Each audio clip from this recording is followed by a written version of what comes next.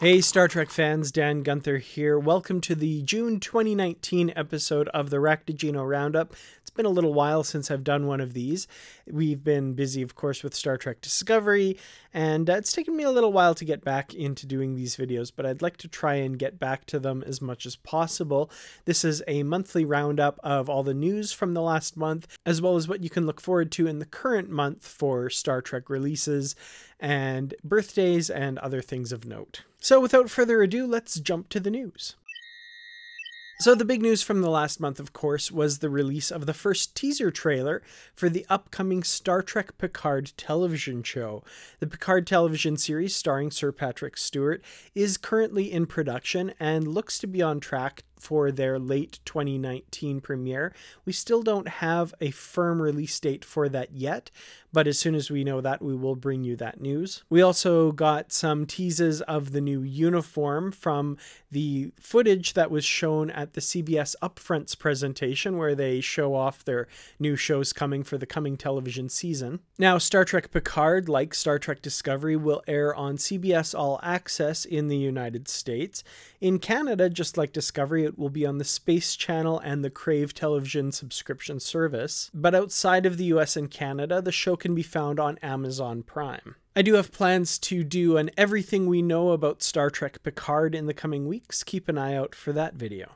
The Blu-ray and DVD release details for the Deep Space Nine documentary What We Left Behind by Ira Steven Behr have been made public. You can find links below to pre-order the Blu-ray and the DVD from Amazon through my channel. The retail version will be released on August 6th in the US and Canada. Also detailed are the special features that will be on the Blu-ray release, which include an intro from Ira and the gang, a brief history of Deep Space Nine, What We Left Out, which are deleted scenes which total over 45 minutes of new footage, behind the scenes at the Variety photo shoot, HD remaster discussion, which is a roundtable chat with the filmmakers about their experience in remastering Deep Space Nine for the Blu-ray, more from the fans, and the theatrical trailer. There is also a special edition available from Shout, which will have different special features, as well as the Indiegogo backer release, which will also have different special features from the regular release. I'll have details at the link in the description below. Also making news in recent weeks is an interview in which Chris Hemsworth explains why he turned down a role in Star Trek IV.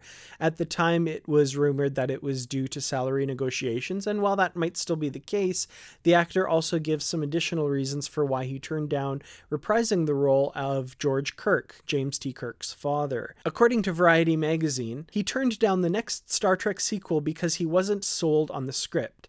I didn't feel like we landed on a reason to revisit that yet, he reveals.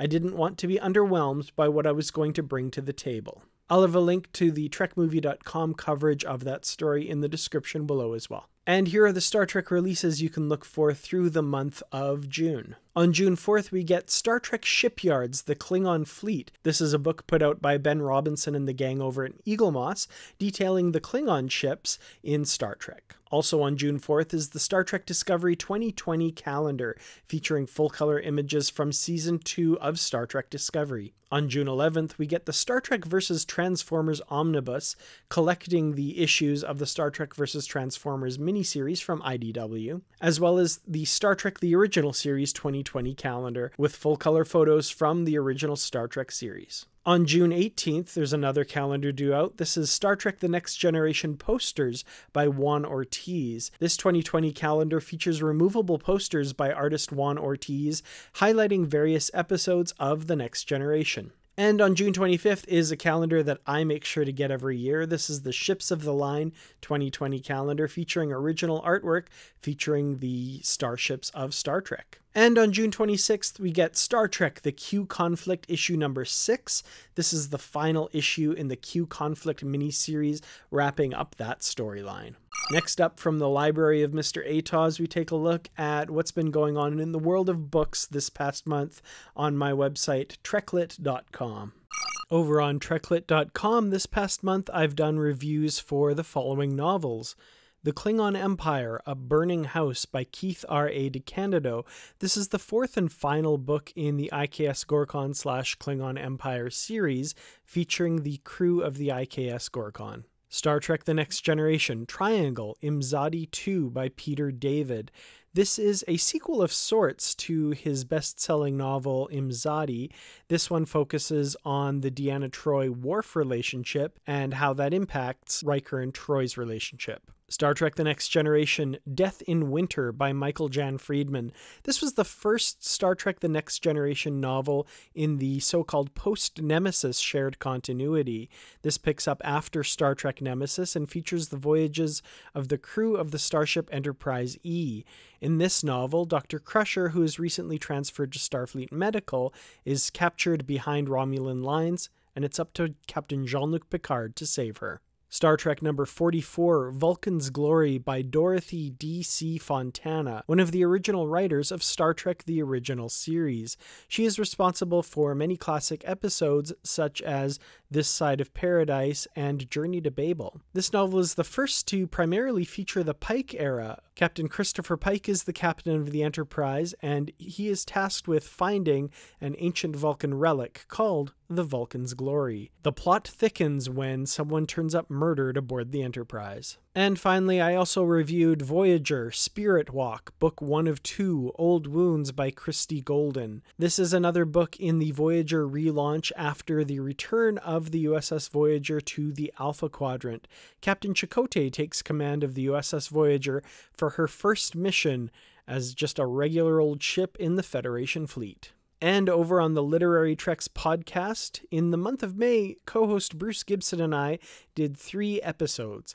Literary Treks 267, that word sacrifice keeps coming up, where we talk about the novel Burning Dreams by Margaret Wander Bonanno. Billed as the definitive Christopher Pike novel, this tells the story of Christopher Pike from his youth until the end of his story on Talos 4. Literary Treks 268, Andy does the consonants, I do the vowels, in which Bruce Gibson and I welcome co-author Michael A. Martin of Titan, the Red King, written by him and Andy Mangles. And finally, Literary Treks 269, Kellogg's Spock and Crisp, where Bruce Gibson and I talk about the Gold Key Archives, Volume 5. This is part 1 of a 2-part episode.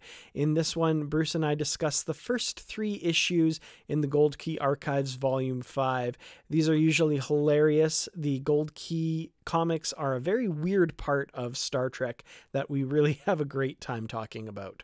And in recent book news, the cover for an upcoming new Star Trek Discovery novel has been revealed. The Enterprise War by John Jackson Miller tells the story of what the USS Enterprise was up to during Star Trek Discovery's first season and the Klingon War. I'll have links in the description below to pre-order that novel from Amazon. And finally, here are the birthdays among the major Star Trek cast for the month of June. Many Star Trek actors are celebrating birthdays in the month of June. On June 1st, René Auberjonois, best known as Deep Space Nine's Odo, celebrates his 79th birthday.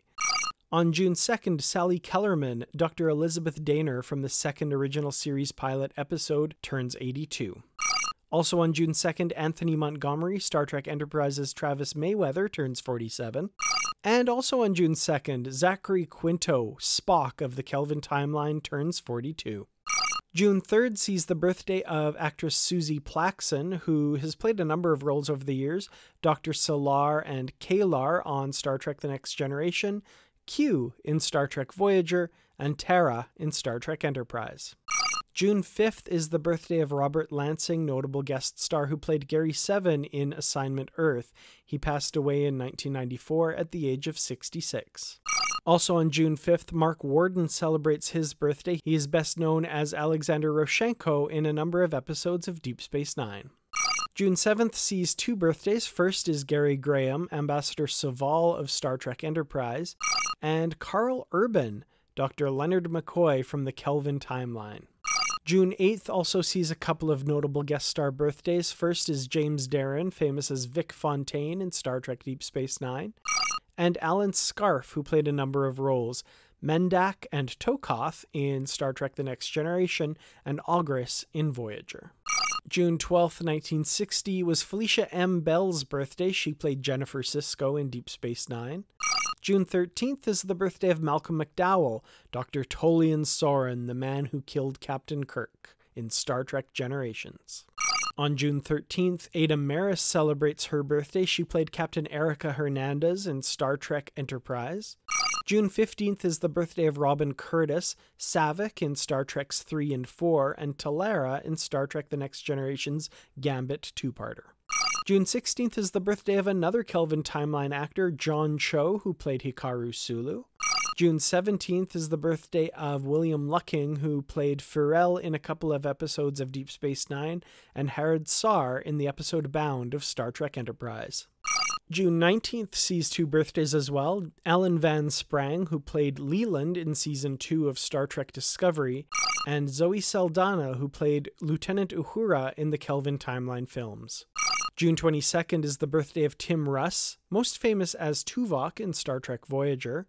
Peter Weller celebrates his birthday on June 24th. He played John Frederick Paxton in Star Trek Enterprise and Admiral Marcus in Star Trek Into Darkness. June 27th is Kenneth Marshall's birthday. He played Michael Eddington in several episodes of Deep Space Nine.